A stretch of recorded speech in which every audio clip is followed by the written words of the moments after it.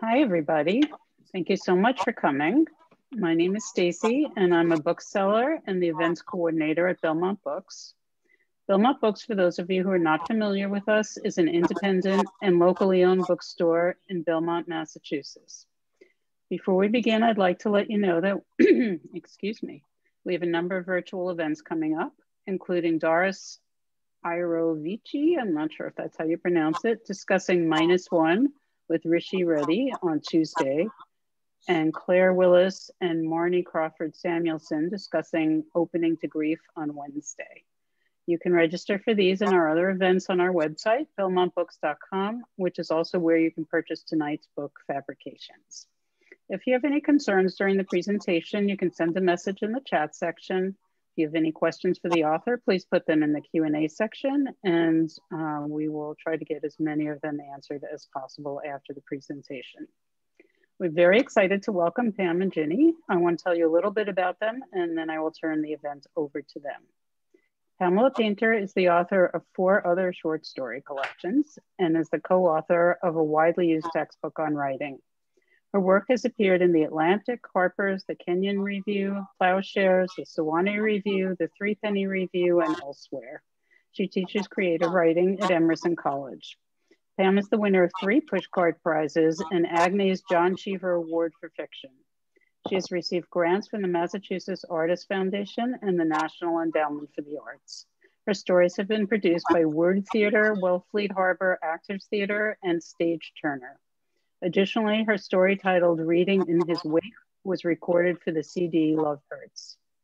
Virginia's Pye collection, Pye's collection, sorry. Pye collection. Yes, for that. Shelf Life of Happiness won the 2019 Independent Publisher Gold Medal Award for short fiction, and one of the stories was nominated for a Pushcart Prize. She's also the author of 2 award-winning novels, River of Dust and Dreams of the Red Phoenix. Virginia has taught writing at New York University and the University of Pennsylvania, and most recently at Grub Street. She grew up in Belmont and now lives with her husband in Cambridge. And without further ado, I will turn this event over to Pam and Ginny, and I hope you enjoy it. Thank you, Stacy. That's terrific. Oh, Pam, this is so fun. It has been a complete delight getting to know you and getting to be friends over the past 5 years since I moved back to Cambridge. It's definitely been one of the highlights of being here. And I'm so happy about your collection of new and selected stories, and had the pleasure of knowing you as you went through the process of working on this collection. And so I'm psyched to dig down and ask you more about that and your process. Anyway, how are you feeling after yesterday? I don't think we can ignore it altogether. What a big day yesterday was. Isn't that the truth? Absolute, just relaxed now. I feel like I don't have to turn on the news and find out what's happening with the Donald. Biden is so sane and so decent, such a good man, and he is doing extraordinary things. I think the idea that he is bringing just a real troop of people in with know-how. Yeah. And Jenny, was it you who told me that Fauci was on and he seemed so happy to be with someone saying that he giggled? I love that. That's good. I can believe it. I mean, I feel like I've been doing that too, and just generally more relaxed. And like you said, don't have to check every few minutes to see if there's more chaos has been sown. I think I'm going to get the reading done as a result. Yeah, definitely. Time to dig in and enjoy books and novels, especially, and short stories. So speaking of which, I think since we can kind of clear our minds more readily and just, zoom in, I'd love to hear you read. Do you want to start out by reading your story, The Bridge? Sure. Yeah. And thank you for suggesting that. And Stacy, thank you for having us. And okay, this is a story, I think it was one of my first really short stories. And that's always interesting to me, that started me off in writing flash fiction. So Jenny, I will begin. Great. This is a story called The Bridge. A bicycle whizzes past her from behind just as she steps onto the pedestrian walkway of the bridge. It startles her.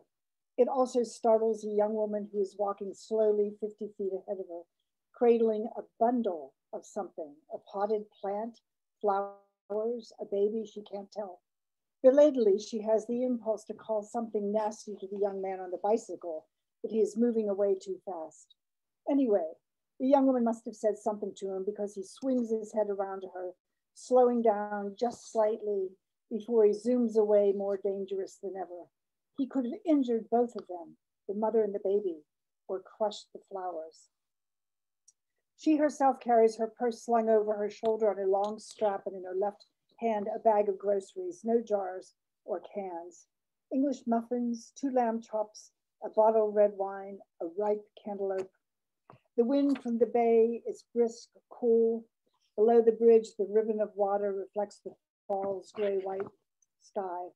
She stops to button her jacket, wrap her scarf smartly around her neck. The young woman ahead has also stopped. She doesn't know why she says young woman, because she might be a grandmother out for a stroll, or a volunteer for the elderly on her way, with bright flowers and a lot to say. Squinting the young woman into sharper focus brings no more illuminating details than a scarf that matches nothing else she wears. She has changed the bundle from her left to right arm. If she catches up to the young woman, and if there is a child bundled into the blanket, perhaps they might talk for part of their trip across the long bridge. For instance, they might exclaim about the rudeness of the boy in the bicycle, or she might smile at the baby. How old, she might ask. Is it a boy or girl?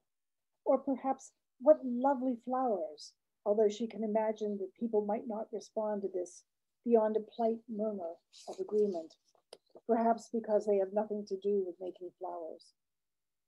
Ahead of her, the young woman stops again and leans over the heavy iron railing of the bridge. The young woman is looking down into the water, as if something has caught her eye, something worth the pause.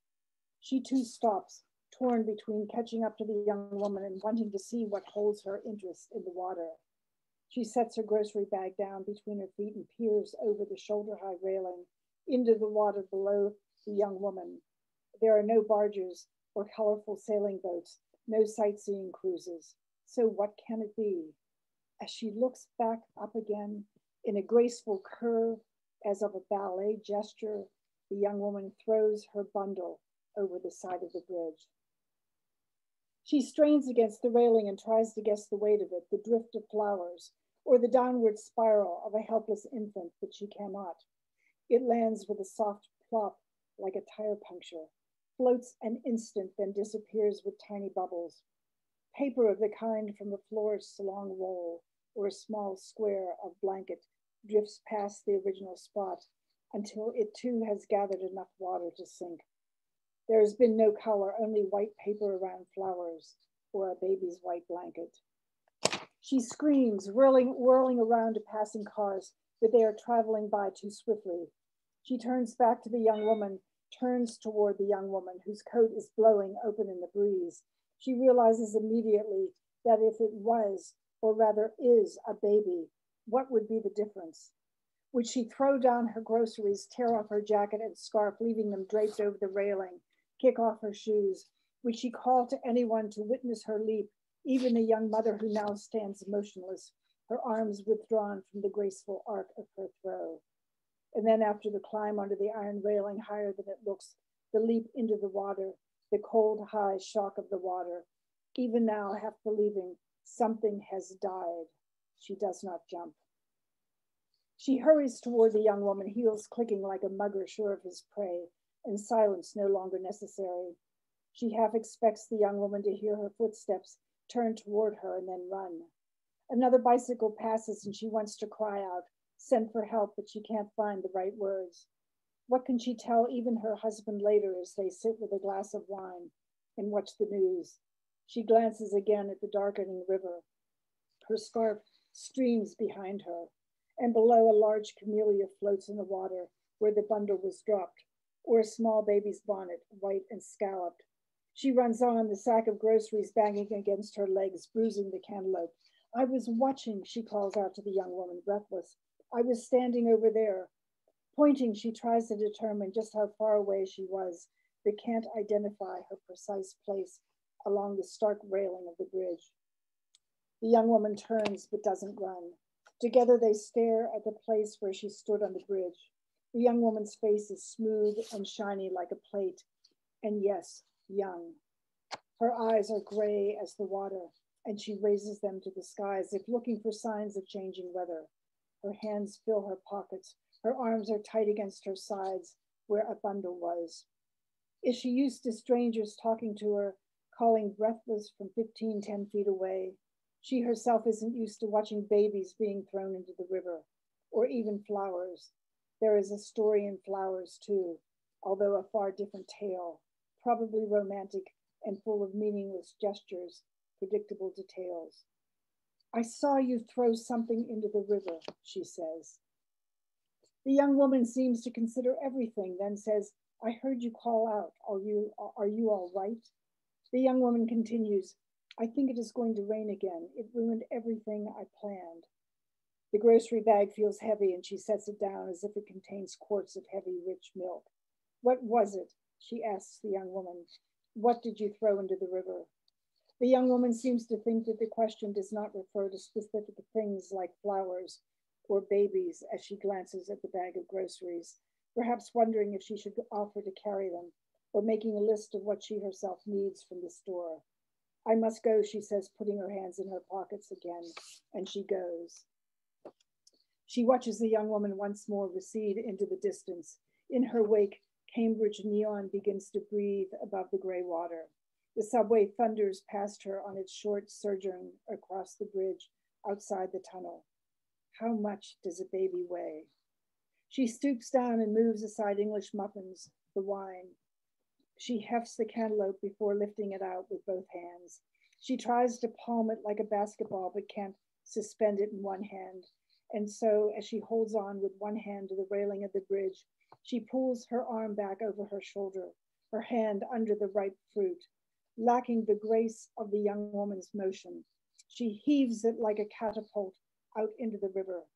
She tries to remember the soft plop of entry, and failing that, she listens for a cry. Whoops.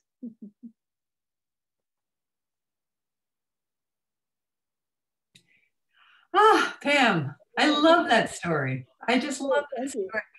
That story has so much drama, and it starts out so simply, and you think it's a story about nothing, just an average day, just walking across a bridge, a woman with groceries in her arms. And then it just escalates and escalates. And it's all because of her active imagination that she starts to imagine these things. It's, I love that. It's so great. Your characters often have very vivid imaginations. Is that, yeah. Sure, I think we all do. Jenny, you do too for your stories and novels. But I mean, also, I think one's vivid imagination is often just very much planted in reality. And this is the Salt and Pepper Bridge, Right. between Cambridge and Boston. Right.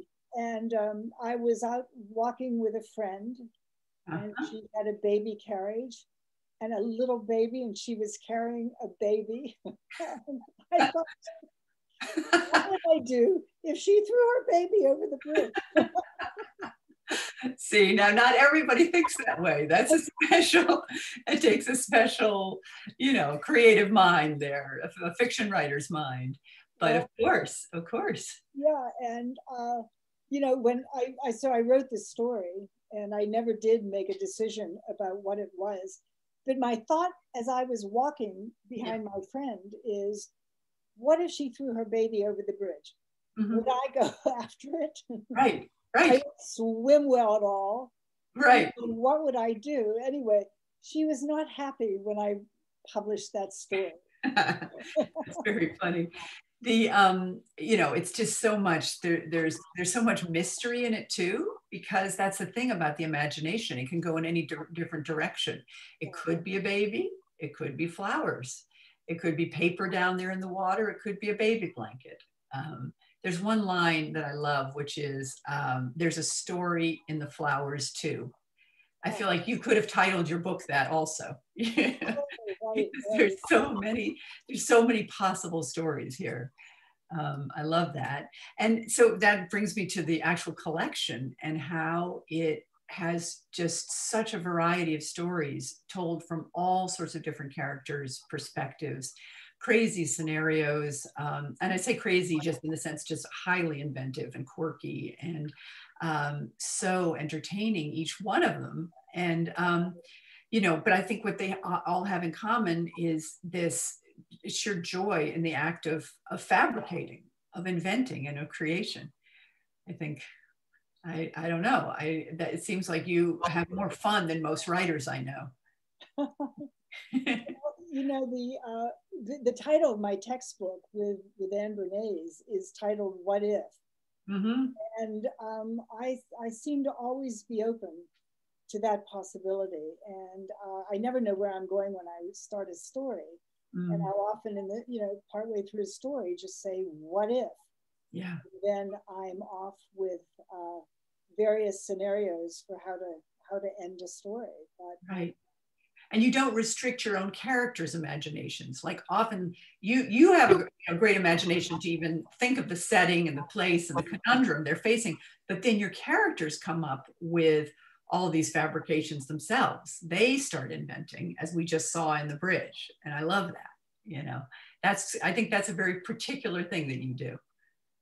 Have you?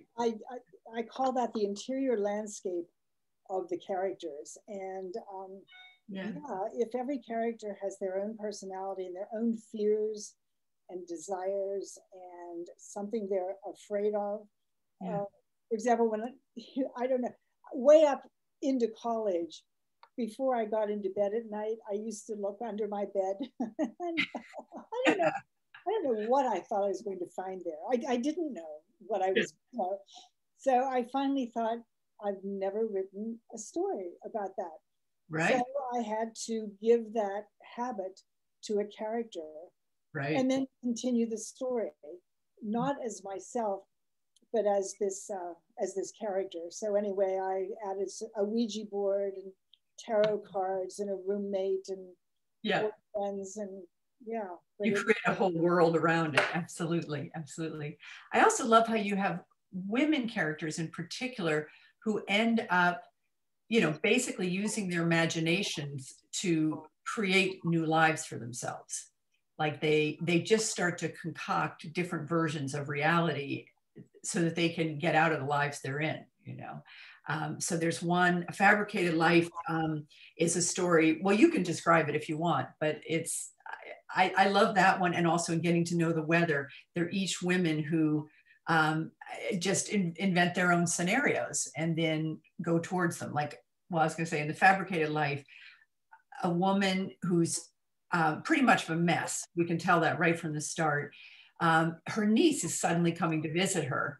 And for many years, she's been writing to the niece's mother, her sister, and inventing a life, describing a life that isn't at all like her life, a life that's very together and, you know, in which she has a boyfriend and a job and various things that she definitely does not have. But now suddenly that the niece is coming to visit, she actually has to create the life that she has invented in her writing all along. So I love that. Yeah. Yeah. I mean, she starts to lie. You know, she has this pretty, you know, kind of shabby life. No job. She's addicted certainly to alcohol, probably to drugs. No boyfriend, a nerdy guy at the office, you know, but right. Pam, hang on one sec. Someone's just asked if you could turn up your volume. Can I get closer? Is that closer? You can also turn on your keyboard. Can you make your volume go any higher? Yep, I just tried. You got it. Okay. So let us know, folks, if that's still an issue. Yeah, exactly. So then she just starts to write. She in this case, it's that she's writing she's written a version of a better life, and then she has to change her life to fit the version that she's written. Yeah, well, right. A niece, I guess, is being sent to live with her.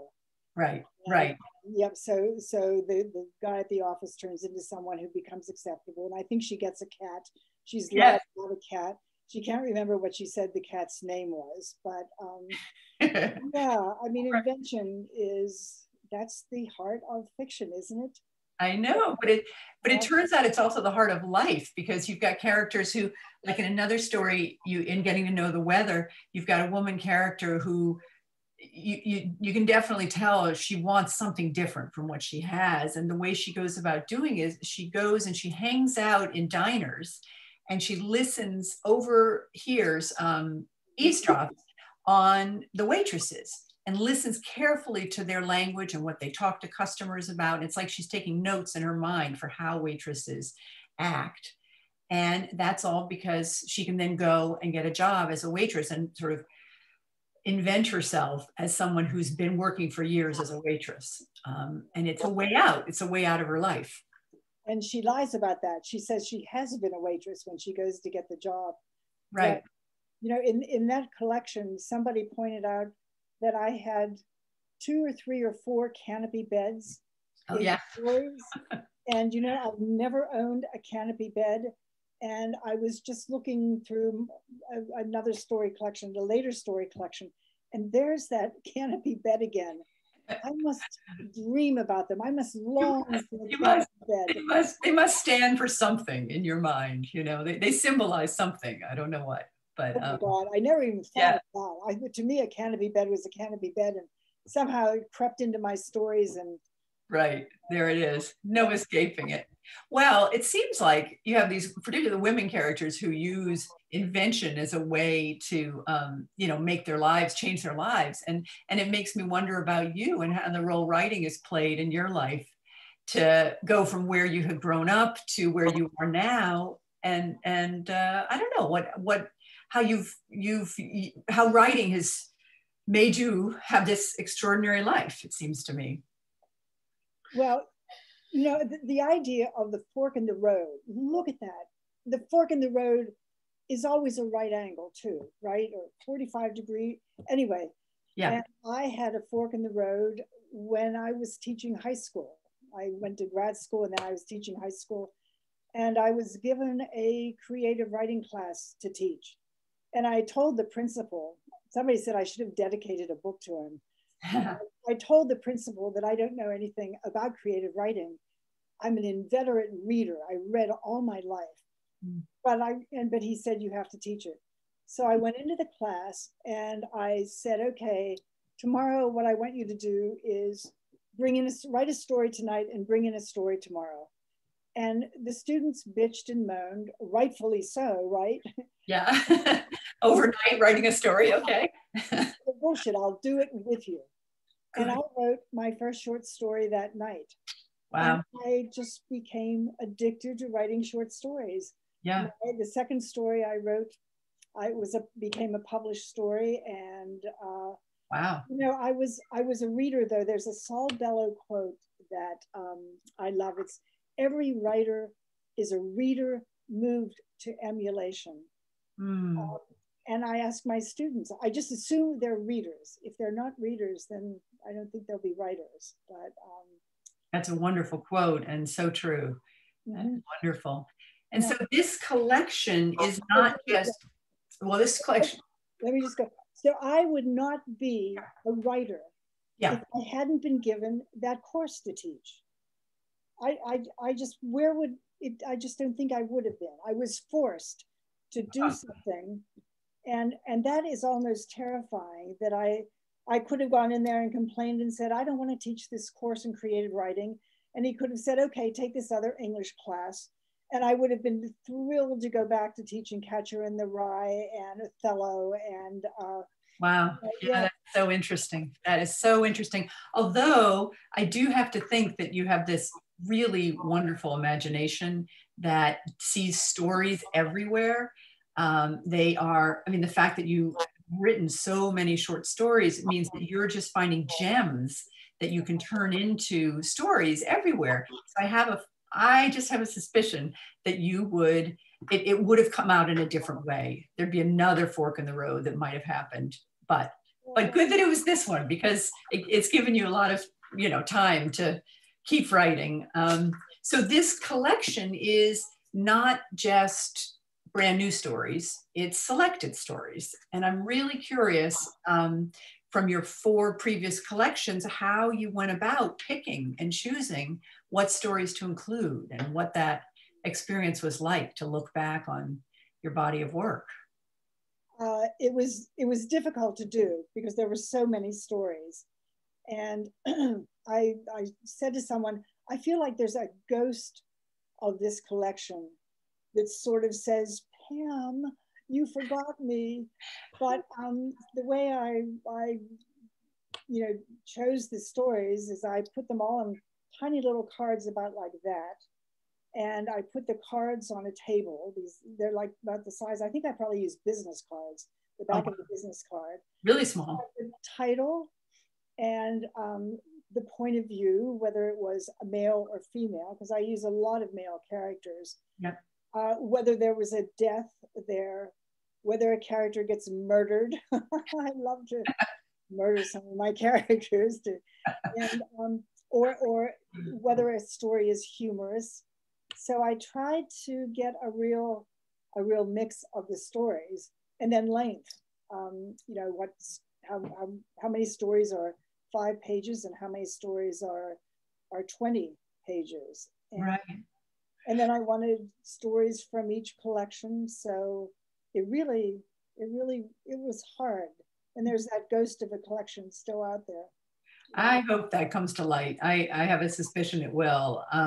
And did you notice any sort of larger ways or trends in the writing that has changed over the years? Like, so for example, the stories that you wrote in the 80s, are they more minimalist? Are they more, Carver-esque or anything like that? And did you have a maximalist period, or did you, is there any stylistic differences through the years?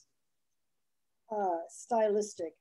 Well, I did go through a period when I had 3 kids and was doing a lot of ghostwriting. I went through a period where the stories got shorter and shorter, and I was really thrilled to be able to write a story that was 100 words or a story that was 250 words and find it in a lot of anthologies. That was great. But one of the things that did change is when I first started writing, I was married to my first husband, and it was not a happy marriage.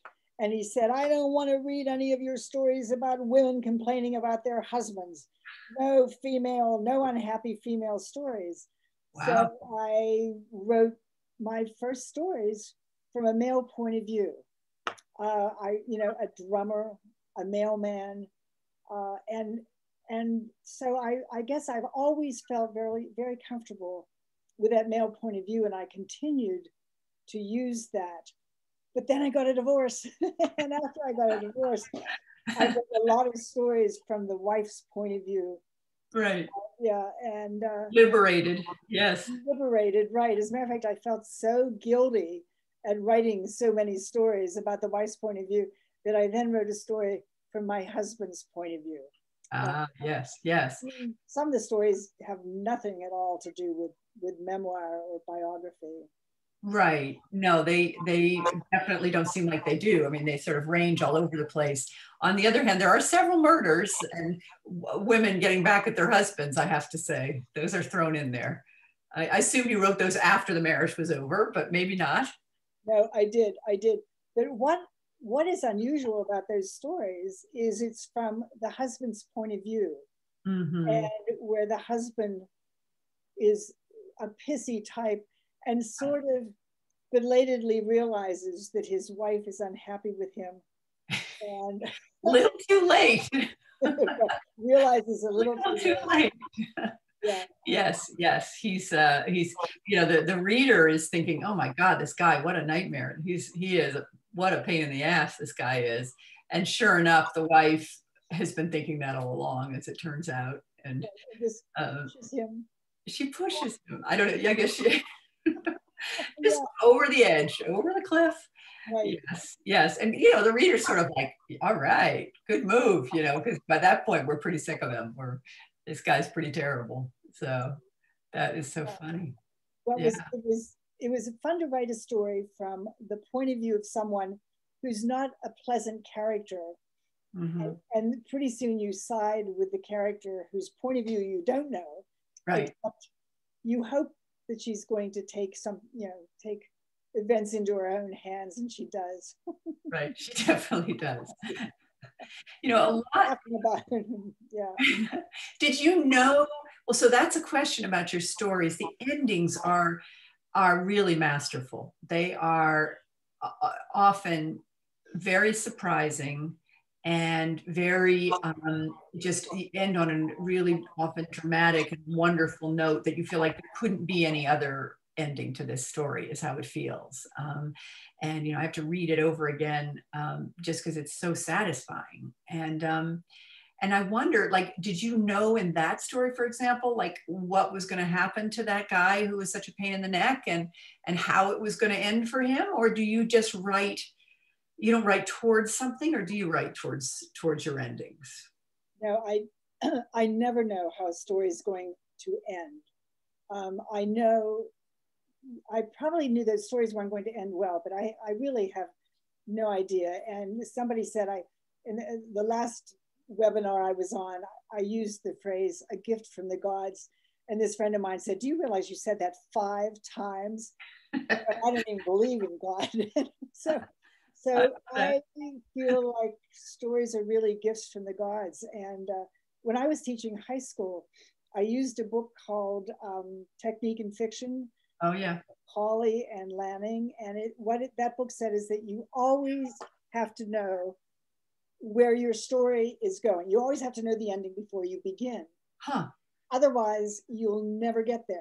So anyway, so I was teaching that in high school, and I thought, oh dear, I'm doing something wrong. Anyway, so I stopped teaching. I had 3 kids. I got a divorce. I had a few years of whatever. And then I met my future husband. Whatever is good, though. That whatever informs some of your stories, I'll just say. Indeed, it does, yes. Yeah. And then I met my future husband.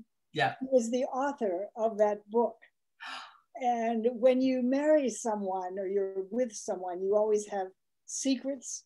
Yes. Often it has to do with other relationships. Right. Mine was my relationship with fiction. And after we were married, I had to tell Roby, he was a fiction editor at Playboy, but I had to tell him that I never knew where my stories were going. And he was astonished. Was he? Yeah, he just couldn't believe that anyone would start a story and not know the ending. How interesting. And, you know, we all look for signposts, and my signpost there was Flannery O'Connor, who said, you don't have to know the ending. Otherwise, how will you surprise yourself? Yes. And she says, I was writing a story, this is Good Country People. And she said, I was writing a story and suddenly I had equipped a mother with a daughter with a wooden leg. And I mean, that story, the Bible salesman steals the daughter's leg. But I love that, equipped a mother with a daughter with a wooden leg. So, right, that it came to her as it was evolving, which was your process. Well, I'm a little surprised he wasn't more aware that some writers do write without an ending. I mean, that's, oh well, it seemed to work for him, I guess, right? Right, well, he wrote the book saying, don't do it, you know, and yeah. But then did he end up respecting, I'm sure he did, your effort? Yeah, one of the ways I met him is I was living in Chicago at the time, and he was on a committee judging Illinois short fiction, and one of my stories won a grant or an award, and he was on the committee, and I met him, and then, you know, yeah, eventually we married and moved to Boston. That is great. Didn't he also, well, you have been at the forefront of flash fiction, and for, you know, since it began pretty much, right? And can you say, well, I'm so curious how you over the years have thought about when you have an idea for a story, how you know about its length. Is that something you know in advance, or is it more, is it based on sort of the density of the image in your mind, or how long you think it'll take for it to unfurl and become a story, or do you just see where it leads you? You know, that's the one thing I do know, that it's going to have a little arc of maybe 300 words or 3 pages, or it's going to be 20 pages. I almost always know the length ahead of time. And then I probably, as I start the story, the sentences begin to show that the arc is going to be a longer story. Interesting. But, I love both forms. I'm still writing both. I'm working on a story now that's a much longer story, and then one that's 1 page about the dog that barks in the night. Oh, I love that. That's great. Well, it's, I was wondering, just based on the collection, it seems like the longer stories are more towards the beginning or the earlier collections. And then then the shorter, the flash fiction starts to come in at a certain point, and it seems like you're doing more, but it's great to hear you're doing both at this point. You're doing, you haven't segued from longer stories to exclusively doing shorter ones. Yeah, my middle collection was mostly short stories. Yeah. Shorts, yeah. Shorts, flash fiction. Yeah. And I was doing a lot of ghostwriting then. I had 3 kids. I went back to grad school, and it's just nice to be able to just come up with something. Like I just read a story about the word thoughtless. That's such a funny expression, that somebody's thoughtless, because the thought embodies thought. And then when you add less. So I wrote a story about thoughtless, about this character, and his wife accuses him of being thoughtless because he doesn't realize she's missing. And then someone said to me, well, what about the word feckless? I never write a story about feckless, because, you know, what is feck? And where did feckless ever come from? I have no idea. But I love the idea of you trying to write an accompanying story about feckless now that you've done thoughtless. That's great. I might have to stick it in there somewhere, but that's 1 page, that story. So your stories often start with a character, it sounds like. I mean, like there's a thought, meaning about thoughtless, but really then the point is that you have to find a character who embodies whatever that thought is. You think? That's true. Yeah. I usually have characters in mind. My kids, bless them, have given me a lot of stories. At one point, my younger son came back from visiting his father, and he said, Mom, you have to sit down. You're not going to believe these stories. And I sat down and I used some of those stories. Yeah. I bet I can guess which ones. There is one where children are going back and forth between, or going to visit a divorced father, and he's not doing really well, that fellow. He's right. Yeah. Mothers kind of, you know, can be nasty too. I tried to that's true. It out. Yeah. And yeah. But that is true. And yeah, that son, when he came to the first reading I did, I had totally forgotten. I had put in a detail about him. When we lived in Chicago, we had sort of a large house, and the clothes chute was on the way to the 3rd floor. And you would put your clothes in the clothes chute, and they'd go down to the basement, where you took them out of the clothes chute and washed and dried them, and etc. And my son had a Chicago Bears shirt, and he thought, and I said to him, Derek, you're going to have to wash this shirt. You wear it every day. And he said, Mom, I wash it every night. And I said, what are you talking about? He thought that the laundry was done in the clothes chute. There he was at a reading. And I claimed this detail, and I said, oh, Derek. And he said, oh, Mom. But that's so cute. That's so cute. So speaking of inventive, that's pretty inventive of him. You know, if someone could invent that, that would be pretty great. Yeah. That's pretty cool.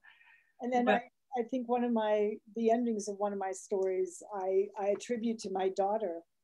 I think it's a story called New Family Car, but you know, kids, kids have tough lives, and they tell each other stories. They tell each other about their lives. And I can remember during a snowstorm, my daughter had a whole bunch of people over, and they were sitting in the next room, and they were playing the game, you know, my life is more fucked up than your life. And I was in the kitchen, and I was listening to this. And sure enough, my daughter comes out with what's wrong with our lives, right? Anyway, after everybody went home, I'm crying and she's crying. She's standing in the doorway. I said, how could you do that? And what she said was, at least I didn't win. Ooh. And Right. I used that when I wrote that story. I used that as the last line. At least I didn't win. Yeah. My kids, they give me stories. Yeah. Yeah. Well, you have such an ear for sort of the little, the nugget, the kernel at the heart of it. And so, you know, there you put it at the very last line, but sometimes it's what starts the whole story. So, so we're going to ask if anyone has questions. I have more for you too, but what's wonderful is I see that Margot Livesey has a question. She says, what a fascinating conversation. Thank you, Margot. So sweet of you to be here. And a question's for both of us, which is, what's the best advice you give your students that you find difficult to follow? Pam, I'm going to leave that to you since I'm not teaching right now. I think discipline. And I came up with this little catchphrase that I wish I listened to, and I don't. The discipline is a form of self-respect. But dear Margot, I don't know what I was reading. I have this whole 100 pages of quotes by people. And at some point, somebody asked Margot if she is disciplined. And Margot, I don't know if you remember when you said this, but she said something like, yes, she used to have a regimen for writing, and then it got in her way.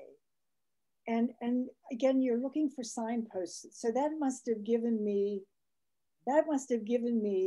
the, you know, just, I could do what I wanted.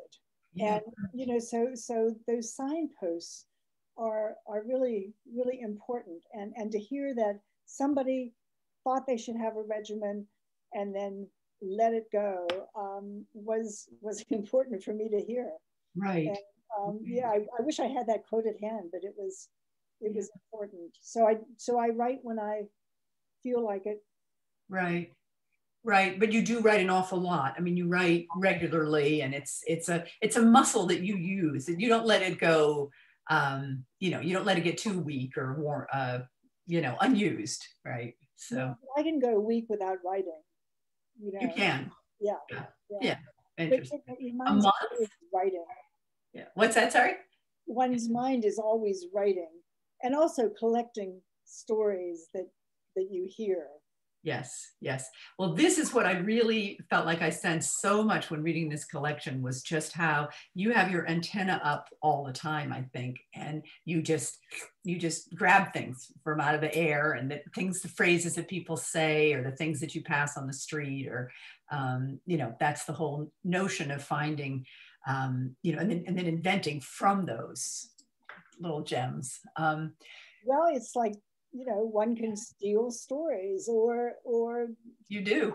My students sometimes come up with just great stories, and I say to them, you have to write that story.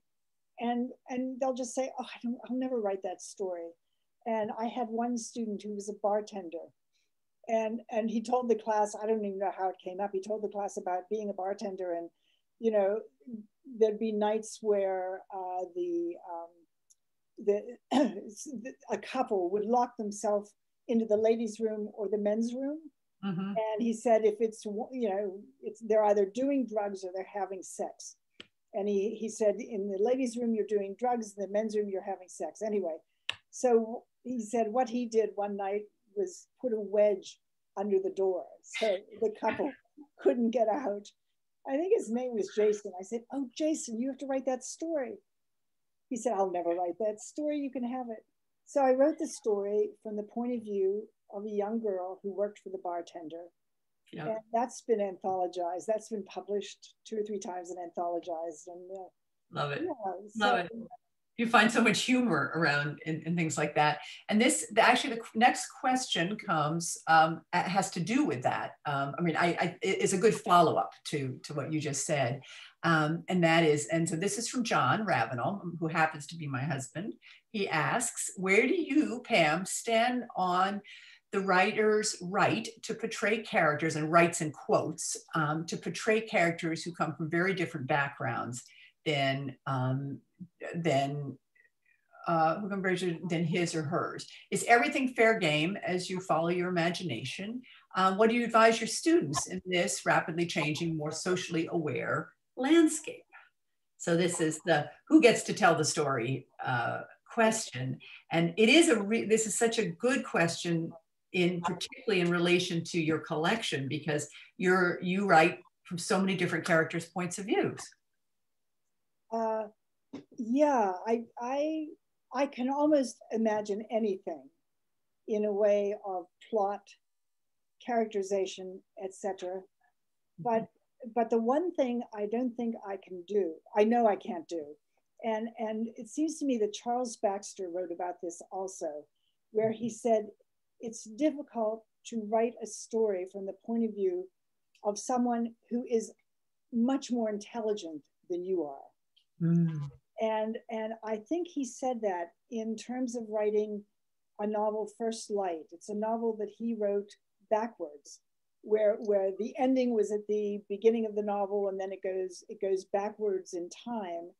It's from the point of view, I think, of a brother. Boy, I haven't read this for like 20 years. Yeah. I think it's from the point of view of a brother who has a sister, I think, who's a physicist or a scientist. Oh. And so I have limits, and I think they're sadly limits of intelligence. And I hope.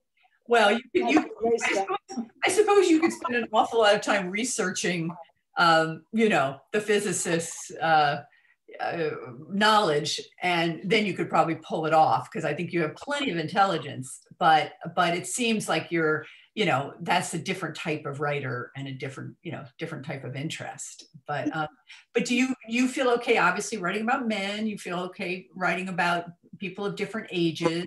Mm-hmm. Getting back to John's question, so what do you say to your students right now when they probably particularly are so attuned to this question? I feel like you can write about anything, and from anybody's point of view. This idea that you have to have a very narrow focus from your own experience, I think, is wrong. Zadie Smith wrote an absolutely brilliant essay saying, do anything. Anybody's point of view is fair game. It really is. But I want to go back to John's question a little bit in terms of this idea of intelligence.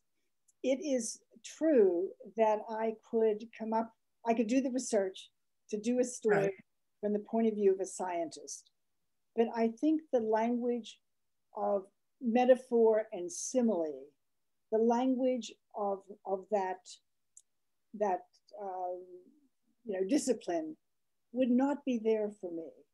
And I dabble in art. I have pets. I think, and I grew up in a place called Paintertown. So in terms of like my socioeconomic forebears were one thing, and I live now and I go to the opera and so on.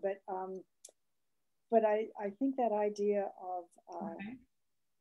of right. Well, I think that does help you in the sense of you sort of have experienced different class backgrounds over the span of your life, and so there's a lot of feeling of freedom there to write about at least that aspect. But yes, I think trusting our imaginations and mostly doing it well is really what counts. I mean, if you can't pull it off well, then it's not going to work. Right. Yeah. I do tell my students, I mean, and I came across this even before Margot wrote the book, but I grew up as a reader. I was an only child for a while, and I was known as, there's that Pam with her nose in a book. Mm-hmm. I mean, my relatives all said that, and not with any approval. it was just like, oh, couldn't imagine. So I was a reader, and then I put this on my syllabus for teaching, and then Margot eventually wrote a book called Hidden Machinery. But this is, I think, the most elegant thing ever said to a writer. It's one must learn to read as a writer, to search out that hidden machinery, which it is the business of art to conceal and the business of the apprentice to comprehend. That just says it all. That's beautiful. You know, what I want to teach my students. Right. You have to read. And the other thing is I think you have to believe in yourself. I love quotes. I have like 100 pages of quotes. I love this. One of the ones I really like is Norman Mailer said that writer's block is merely a failure of ego. And so I am intolerant of any student who says I just have writer's block. I'm intolerant of that. Right. And you just have to kind of like sit down and do it. Got it. Yeah. No, this is great advice. And those are beautiful quotes, each one of them. William Howdeshell has a question, which is, how long does it take to get the story down and then to rewrite and polish it? What decides what language stays and what goes? And how do you decide which parts to embellish and detail? Oh boy, that's a big question. For my shorts, I could work on a short for a week or for a year. It's really getting the language right and the arc of the story right. That I never talk about plot. As a matter of fact, when my partner and I wrote What If, the textbook, and sent it off, HarperCollins bought it. They were really excited about it, and we sent it off, and we didn't have the chapter called plot. It was oops. We totally left plot out. And I taught at Vermont College for a long time with a guy, Douglas Glover, who came up with the term an unstable situation. And I like the idea that a story should always begin with an unstable situation. And so that to me, and then you unravel it. Yeah.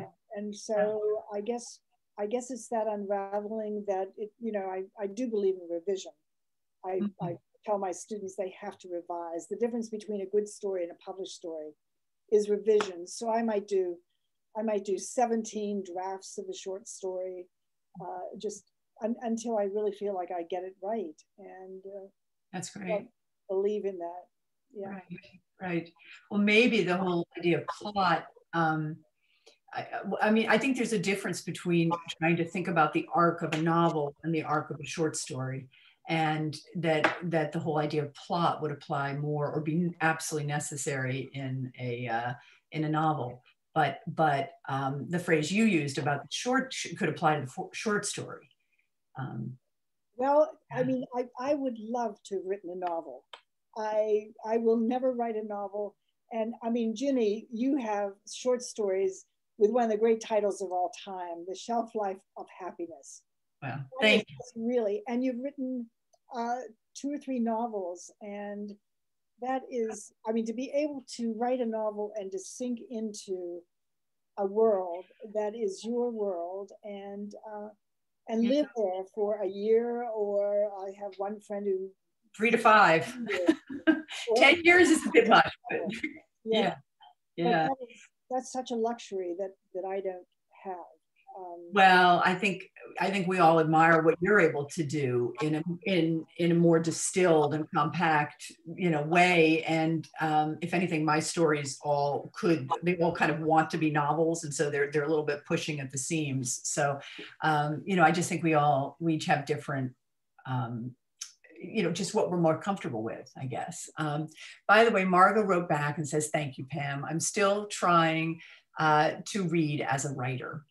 And we all know that that she's an extraordinary writer and reader. Daniel is a writer. I mean, she has to. She's yeah. Daniela Devo, sorry. Pam, do you have advice for young readers that are filled in an internet crazy world? How can we get more kids to dig into books? You know, yeah, the internet is such a draw for younger readers. And I went through the Hardy Boys and the Nancy Drews, and then I was allowed to read the teacher's library when I was in the 7th and 8th grade because I read so much. But just go to the library and start reading, pull a book off the shelf, start reading the first paragraph, because that should take you into the book. But it really is, it's difficult. I wish my grandsons read more books. I wish everybody read, I wish my students read more books. Yeah. Are you finding that to be the case, that you have people who want to become writers or think of themselves as writers already, but aren't really reading very much? Is this a thing now, I think? Yeah. I think they're not reading enough. Yeah. So that, when I'm teaching a flash fiction workshop now, and so I give them examples of stories that I think are, like, to write 100-word story and come up with a finished, brilliant story in 100 words, and it can be done.